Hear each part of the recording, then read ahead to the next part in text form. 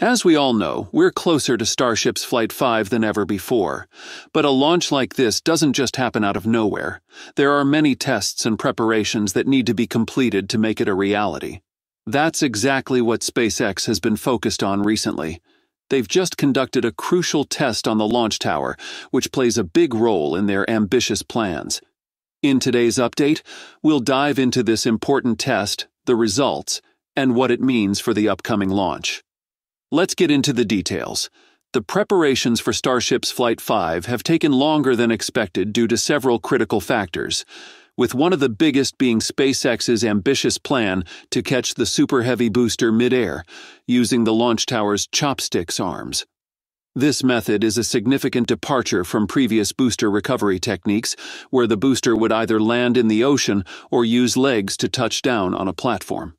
Now, instead of splashing into the sea, SpaceX aims to guide the Super Heavy booster back to the launch site and catch it mid-air, a first in space history. This is not just any catch, though.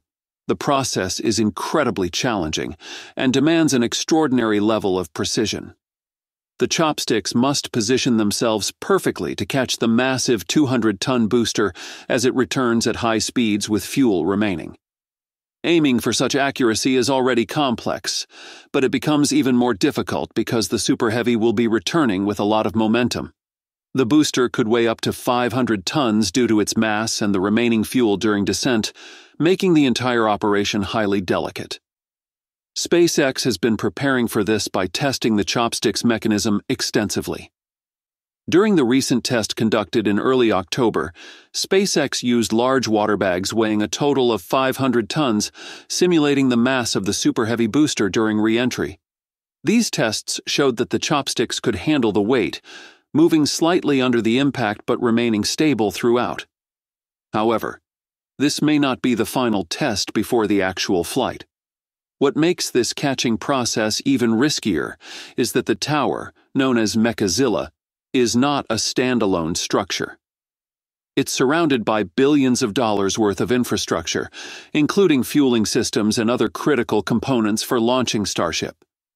If something goes wrong during the catch, not only could the booster be destroyed, but it could also cause catastrophic damage to the entire launch site.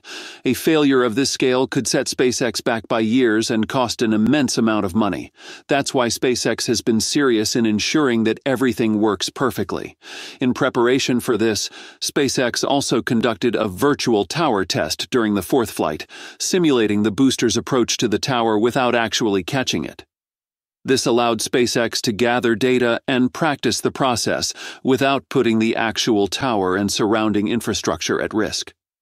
The results from this simulation were promising, boosting SpaceX's confidence to move forward with a real catch attempt in the upcoming fifth flight. Despite the promising tests, the catch remains incredibly risky. The precision required for the Chopsticks to grab the booster in mid-air, combined with the potential for enormous consequences if something goes wrong, makes this one of SpaceX's most ambitious objectives to date. As for the next Starship launch, good news has surfaced with plans for the launch to take place between October 13th and 19th. However, despite this optimism, there is still a level of uncertainty. Historically, the FAA has been slow to grant final approvals, particularly for complex projects like Starship, which has faced numerous delays due to regulatory processes. SpaceX and the FAA have been in constant conflict over these delays. The FAA recently fined SpaceX $633,000 for alleged violations in 2023, further straining their relationship.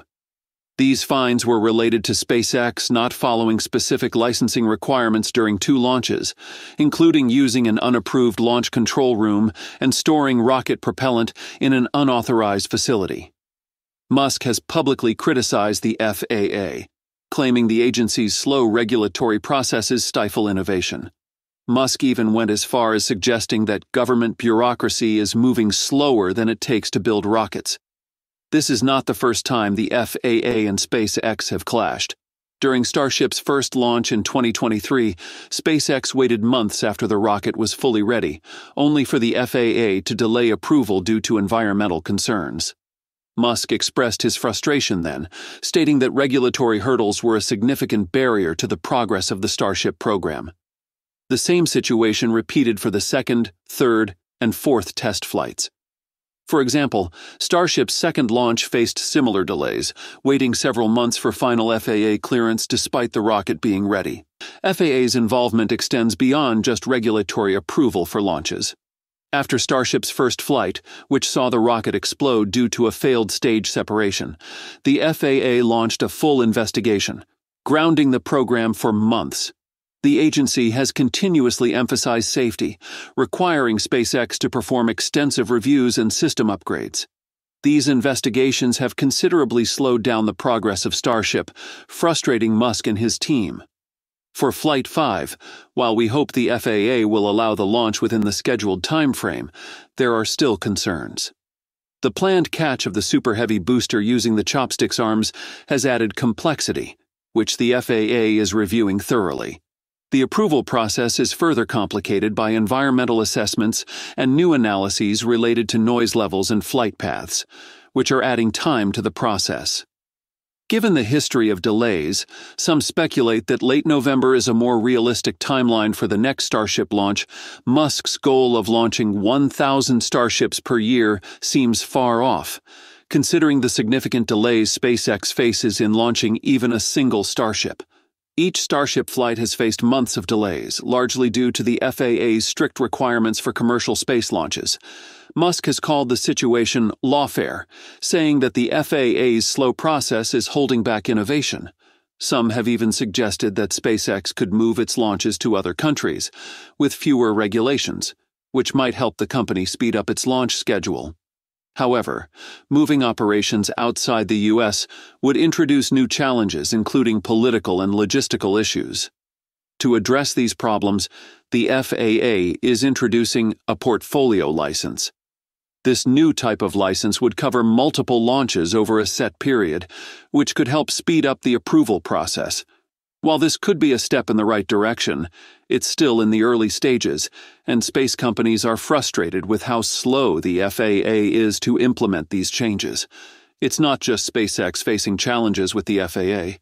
The entire U.S. space industry is struggling with the slow pace of approvals. Companies like Blue Origin and SpaceX have even brought these concerns to Congress, arguing that the current system puts American companies at a disadvantage compared to international competitors. A prime example of this is China, which is aggressively advancing its space program and has clear goals to dominate in the space sector. China is not just another competitor, they aim to lead, and their plans for the moon are part of a broader strategy to outpace the U.S. China has announced that they will land astronauts on the moon by 2030, with plans to establish a lunar research base in the 2030s. They are working on building out the infrastructure needed, including super heavy-lift rockets and new spacecraft for deep space missions. Unlike the U.S., which has faced delays with the Artemis program, China is pushing forward with fewer public setbacks.